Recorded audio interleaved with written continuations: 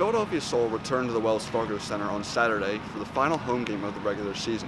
They welcomed in the first-place Albany Empire for the team's second matchup of the season.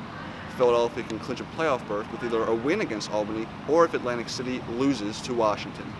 One way Philadelphia can clinch that playoff berth is by playing better in the red zone on both sides of the ball. This matchup features the top two teams in red zone offense in the AFL.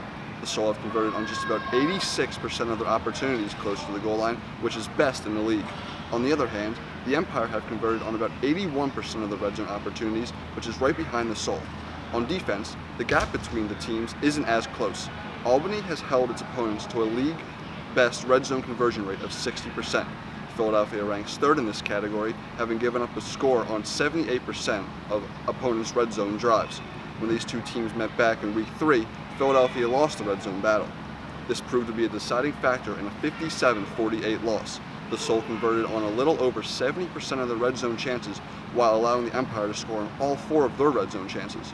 Tune in at 3:30 on Saturday to see if the Soul can win this red zone battle and clinch a playoff berth.